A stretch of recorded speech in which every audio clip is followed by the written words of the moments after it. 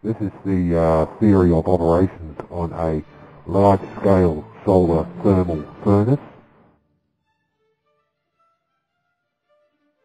The theory is that this furnace that uses large, up to 400 flat glass mirrors to direct sunlight from sunrise to sunset onto a thermal solar furnace array, which consists of a cast iron core to turn water into superheated steam.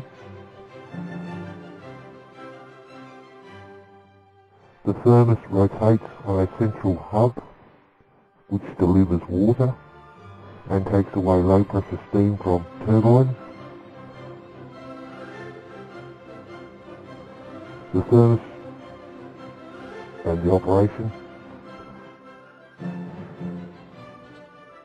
The solar thermal furnace tracks the sun from sunrise to sunset. In theory, this system should be more efficient